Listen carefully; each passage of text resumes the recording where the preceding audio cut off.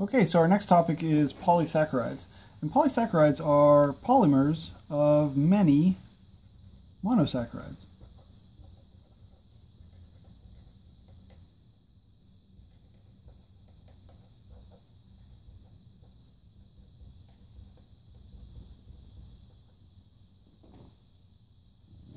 The most common types of polysaccharides are starch and cellulose.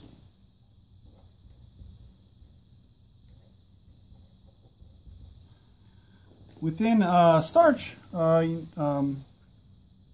are a couple of different polysaccharides, but of course you might be able to come up with the most common sources of starches, including foods, potatoes, pastas, flour, things like that.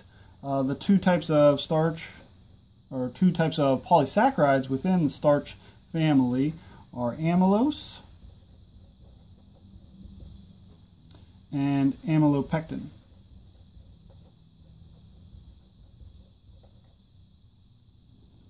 And both of these polysaccharides within the starch family are polymers of glucoses.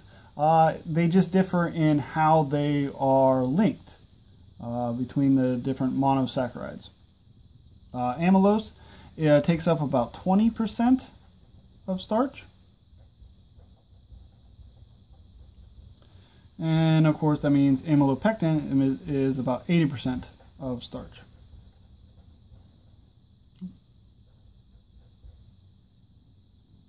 Cellulose, on the other hand, is the major contributor to a lot of structural features of plants. And so these are mostly found as structural components in plants.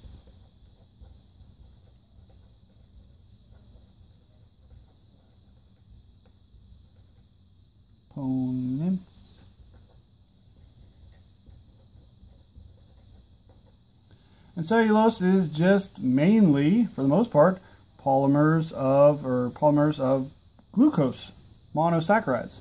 And again, the big difference between starch and cellulose is the linkage between those monosaccharides. And of course, the other big difference between starch and cellulose is that, of course, humans, we can eat starch, whereas we can't eat cellulose. And the big reason is, again, the linkage between them.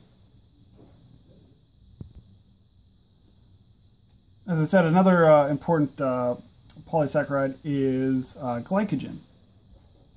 And this is sometimes referred to as animal starch. Glycogen is stored in the liver and muscles of animals, including us. And again, it is primarily just a polymer of glucose.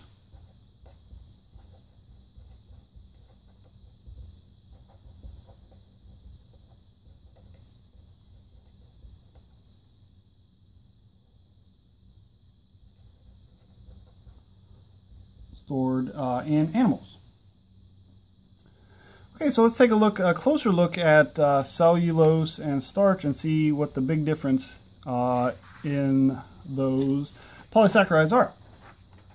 All right, so cellulose versus starch. Here's just a quick cutout of a cellulose and starch molecule. These polymer would continue on either ends to connect with more glucose monosaccharides. And of course, the big difference between these two is the linkages.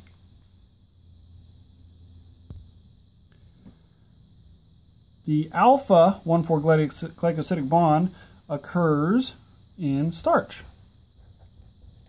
So this is a short sequence of a starch polysaccharide. When the glucose molecules are linked up within a beta 1,4-glycosidic bond, that is what forms cellulose. And that very small but very important difference between these two polysaccharides is what enables to metabolize starch, and whereas we can't metabolize cellulose. We can't eat grass, but we can eat potatoes. Our enzymes are proteins in our body that catalyze biochemical reactions, can metabolize polysaccharides with alpha 1,4-glycosidic bonds, whereas they cannot metabolize the beta 1,4-glycosidic bond. As we're going to see when we talk about proteins, enzymes, a big reason how and why they metabolize some molecules and not others is shape. And the alpha versus beta glycosidic linkages create molecules with very different shapes, some of which our body can metabolize, others that we can't.